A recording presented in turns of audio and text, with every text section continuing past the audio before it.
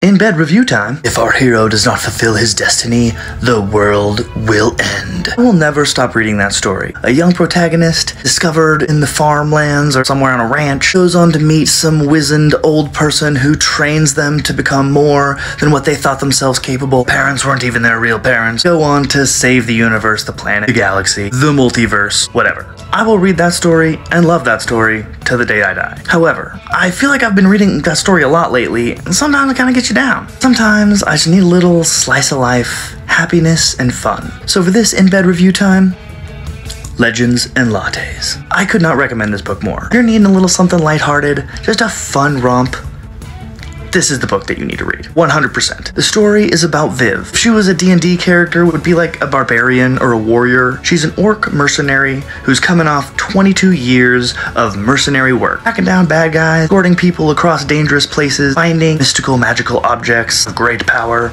And like me reading about that story, was just kind of tired of it. So she plans out her strategy, picks a city, and opens the one and only, first ever, coffee shop that city has seen. It's just an excellent tale of friendship and becoming more than who you are, even in the face of wild adversity and everyone telling you that you can't do it, that you are this thing, and you can't be anything other than that, and you can't become anything more than that. Viv says no. I'm going to be a barista, gonna change my life, and love it.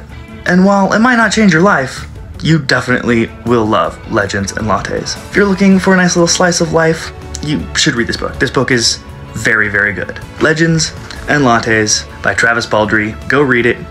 I couldn't recommend it more. I read it in 2 sittings. First sitting was 1 chapter. I picked it up the second time and I read it all the way through to the end.